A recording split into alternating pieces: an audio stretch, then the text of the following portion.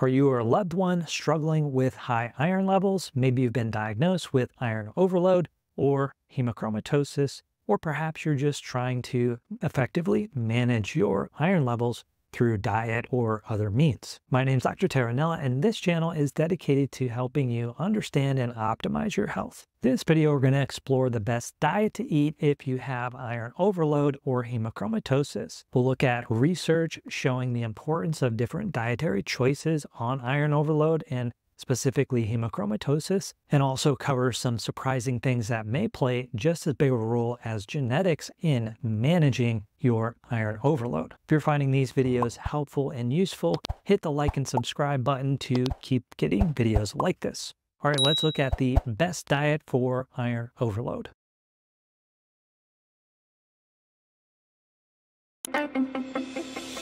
So before we get into the video details on the best diet for iron overload, we want to look at what iron overload is a little bit before we jump into that. So iron overload occurs when the body is storing too much iron. So this is a common scenario in people with hereditary hemochromatosis, in particular those with certain genetic mutations in the HFE gene. Now there are other reasons people can have iron overload as well. You can check out my other videos on those if you want a more broader range of iron overload and what that means. But in these conditions, it's crucial to manage your iron levels because excessively high iron can lead to all kinds of problems in your body, like damage to your liver, damage to your endocrine system, and basically going to speed up the aging process, which obviously isn't good. Other health problems that could occur as well as like heart disease, diabetes, and of course, liver damage. So I thought I would do a video on the best diet for iron overload because a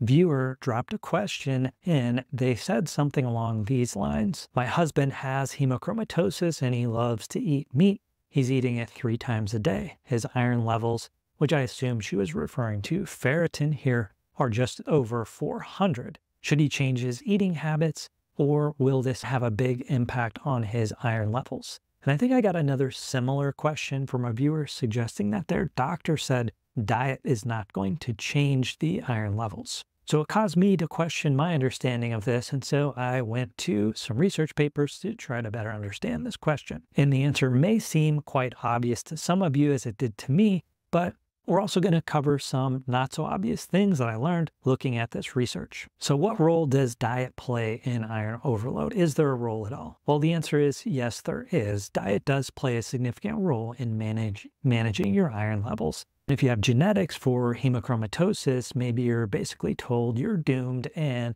you're just going to have iron overload, so there's nothing you can do. Well, it may not be as bad as you think, but the type of iron you eat can make a big difference in whether or not you're going to have problems or potentially have no problems. Obviously, the body needs some iron, and when you have hemochromatosis, there's no braking system on how much iron your body's going to absorb. So you're really good at absorbing iron, and you don't have to worry about not getting enough.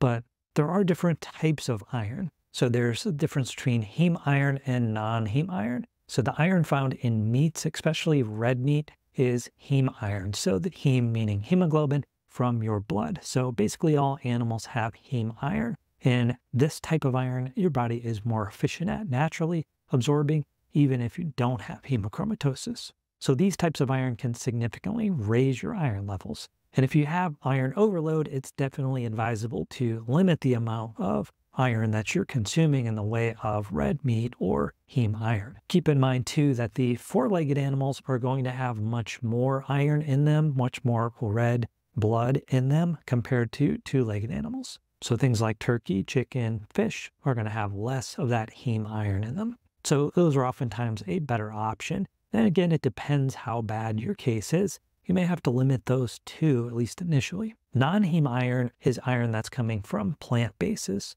And non-heme iron is not really absorbed that efficiently. Foods like beans and lentils and spinach may be rich in iron, but they're not going to be as bad for you because they're not going to be as absorbable.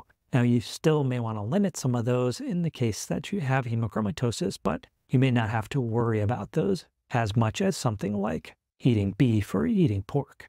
So to me, it's obvious that limiting your red meat is going to be a big influence on people with iron overload, but there are some additional nuanced things that we're going to go into here. And so another thing to think about is limiting the amount of things that you're consuming that improve or increase iron absorption. So these are things that are rich in vitamin C. While vitamin C is healthy for all of us, you don't want to take your vitamin C when you have iron overload conditions. That is, you don't want to take vitamin C close to iron-rich meals. So if you're avoiding red meat, but you have your spinach salad, for instance, or some other iron-rich food, you don't want to take vitamin C with it. So you can take vitamin C, you just want to take it away from your meals. Alcohol also may be and has been shown to increase iron absorption as well and may exacerbate iron overload. So reducing alcohol consumption may be important as well. This may have to do with how it impacts the liver, and we'll break that down in a little more detail here as we go.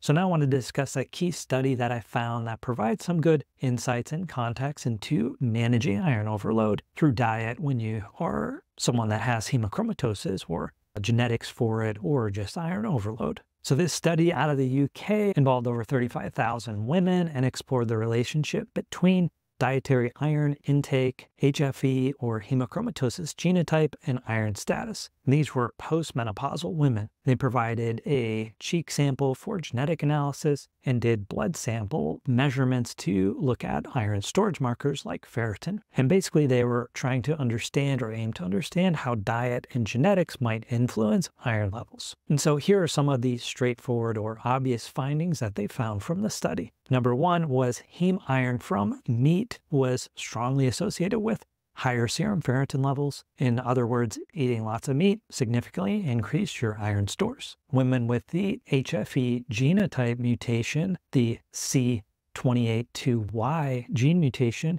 especially in postmenopausal women, had much higher ferritin concentrations. So this just further emphasizes the relationship between that particular gene mutation, the C282Y, that is more associated with iron accumulation, more associated with not having the ability to break the amount of iron that's coming in. And this is opposed to some of the other hemochromatosis genotypes. However, not everyone with the C28-2Y mutation develop iron overload. And this just further highlights the importance of diet and lifestyle in managing the condition to begin with. These are the findings of this study. So if you think that your genes are the only factor in managing iron overload, especially when you have hemochromatosis, think again. Your diet can have a major impact on managing your iron levels, even if you do have the hemochromatosis genotype C28-2Y. Here are some of the other unexpected findings or insights from this study. Despite being fortified with iron, consumption of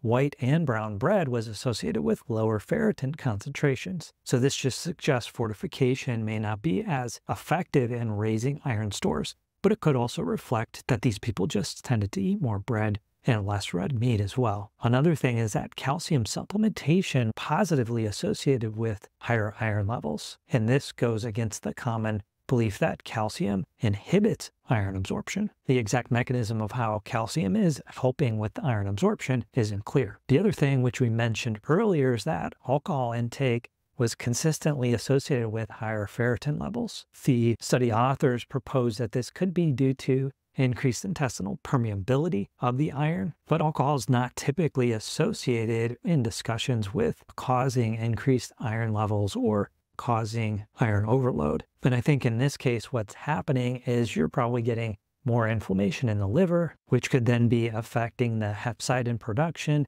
and that inflammation then triggering ferritin to be scavengered up versus allowing it to be free-floating throughout the body. That would be my guess in those cases rather than some kind of increased intestinal permeability. Of course, both could be going on at the same time. So some practical tips and takeaways. Managing iron overload effectively requires considering both diet and lifestyle factors. And while this study was more of an observational-based study, it may be hinting at some very important things beyond the obvious of avoiding red meat and avoiding vitamin C around meals. Some of the practical takeaways for me is absolutely you should be avoiding red meat or limiting red meat when you have hemochromatosis, and that doesn't mean you can never consume it, but you want to, generally speaking, eat a lower diet that's lower in heme iron in general. Instead, for your protein sources, you may want to use things like beans, lentils, And whole grains in your diet, even if they're fortified with iron, may not lead to much of a problem with iron overload. Being mindful of vitamin C consumption is also obviously important,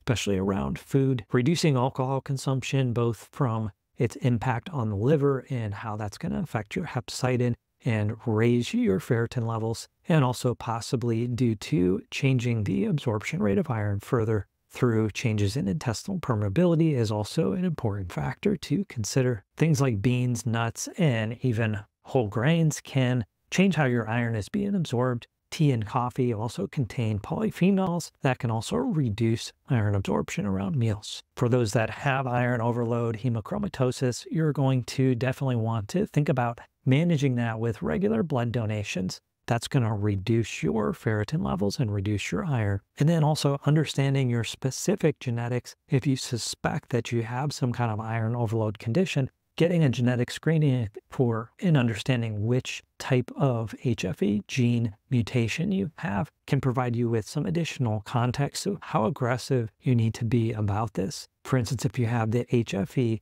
C28-2Y genotype, you're probably going to want to be even more cautious. And then, of course, you can also inform your family members that they may also want to get screened when you come up positive on yours. So managing iron overload, definitely want to consider dietary factors and making good informed choices on your diet, because it's going to limit the amount of blood donation and limit the amount of management you have to do week by week, month by month, to reduce the complications and reduce the amount of iron that's coming in. Remember, even if you have a normal ferritin level, the amount of iron that comes in each time you consume iron-rich foods is what's going to potentially damage those tissues. And so when you get flooded by a bunch of iron all at once, especially if you consume it on multiple days in a row, that's more likely to actually damage the tissues in your body. And that's in the context of even having normal ferritin levels. So hopefully this video helps you better understand how to manage iron overload with diet, and hopefully it helps you understand your health and what's going on in your body in a more nuanced way. If you have questions about anything on this topic surrounding iron overload and diet, drop them in the comment sections. That's why I do the videos, to help you understand what's going on. So leave it in the comments. If you want a more customized, nuanced answer, consider joining the membership program. We'll have more time and attention to dedicate to your question. Thanks again for watching, and until next time, might I interest you in this other video on iron right here.